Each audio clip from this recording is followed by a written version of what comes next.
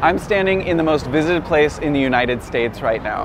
Times Square is essentially just an intersection of a couple streets, but this is more than just a huge traffic jam. It's essentially the crossroads of the world. Times Square is larger than most intersections in the city because in addition to the neat four-way stop you usually find in the Manhattan grid, Broadway also cuts through the crossing diagonally. Broadway cuts across a lot of avenues, but 7th Avenue is where Broadway crosses at the smallest angle, making for a super wide gap between the buildings. Because there are so many people that pass through this spot, the price of a Times Square billboard can range anywhere from $5,000 to $50,000 just for a single day. The streets around Times Square are also home to the Theater District, which is where you can find some of the best musical theater in the world. But it wasn't always like this. In this lesson, I want to tell you the story of Times Square, from when it was just a trail in a deep forest to becoming an American icon.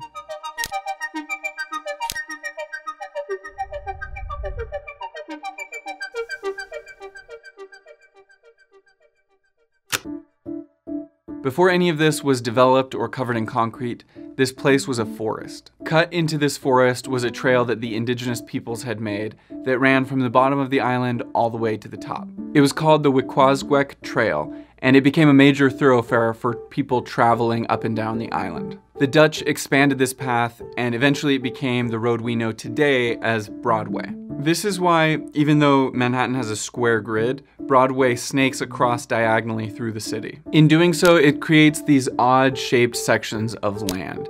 And even though the land is shaped like a triangle, the area between the buildings is referred to as squares.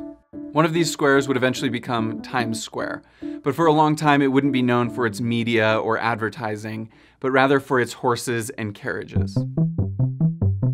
It was first known as Longacre Square, named after a square in London that was also home to the horse and carriage trade. As the city grew, mostly in Lower Manhattan, people needed a way to get around, and Longacre Square was the epicenter for the manufacturing and trade of horses and carriages. But that quickly changed when a real estate developer speculated that this would be a very profitable place to develop.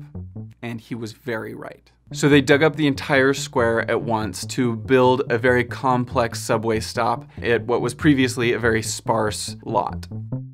Times Square Station is so expansive that many of the buildings in this square share the same foundation and structure as the trains beneath. And it's actually this transit hub that enabled Times Square to become the bustling place that it is today.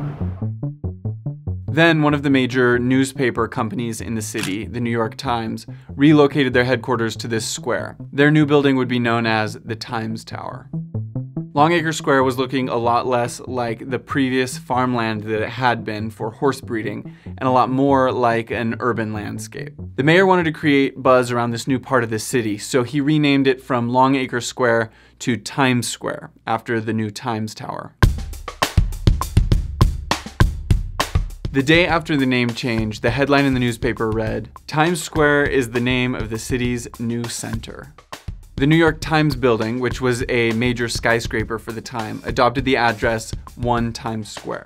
3 weeks later, the first electrified advertisement appeared. The hype was real, and the city's attention started to drift toward the new Times Square, no longer the horse and carriage farmland it once was. The New York Times wanted to keep up the hype of their new skyscraper headquarters in this part of town that they had helped create. So in 1904, the publisher petitioned to move the city's New Year's celebration, which usually happened down here at Trinity Church, up to Times Square, and set fireworks off from the top of the Times Tower. The party was such a hit that Times Square became the new host of this celebration.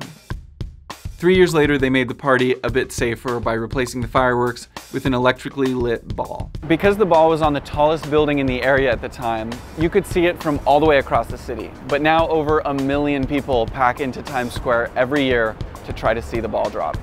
Then the advent of live television cemented this tradition in the minds of people far beyond the city and attracted more visitors each year to come and see it for themselves. And it's done this every year since the year it started, with the exception of 2 years during World War II, because they put laws out to make the city as dark as possible. This beautifully designed skyscraper still stands today at 1 Times Square, and it's actually the building that's standing right behind me. You might have a hard time recognizing it or identifying it, not because they redid the exterior in the 70s, but because it's completely covered in advertisements like everything else in Times Square. Just 8 years after the New York Times had made this their headquarters, they left the area. But the name stuck. For many years, Times Square was the meeting place for celebrations in the city. Even when the US troops returned home from World War II, this is where many of them reunited with their loved ones. In the words of one journalist and historian, Times Square quickly became a place to gather to await great tidings and to celebrate them, whether a World Series or a presidential election. Over the decades following the war, Times Square fell into disrepair. Any and all activities unsuitable for children took place here, on the street corners and in the theaters of Times Square. But eventually the city decided to bring back Times Square to its former glory, so they flooded the streets with lights. This strategy created a new practice, where the billboards became brighter and brighter, and were eventually far brighter than the neon signs that were there. When electricity came to the city, billboards lit up Broadway so bright that it became known as the Great White Way. And these billboards are what led to the modern advertising age that we live in today. Even renaming this Times Square was a branding move. And obviously, ads still play a massive role in what Times Square is today. I'm surrounded by them.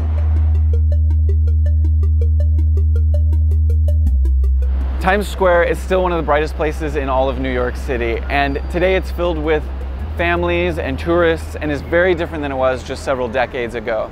Broadway has been closed off to traffic, and so now it's mostly just for pedestrians, and it's just filled with tourists all the time.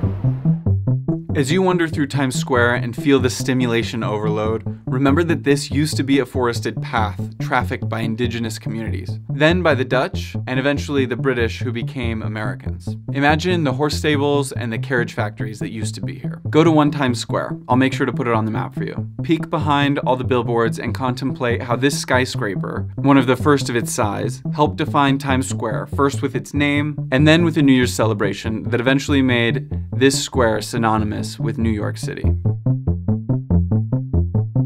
In the next lesson, I'm going to take you several blocks east of here and introduce you to another major landmark also on 42nd Street, Grand Central.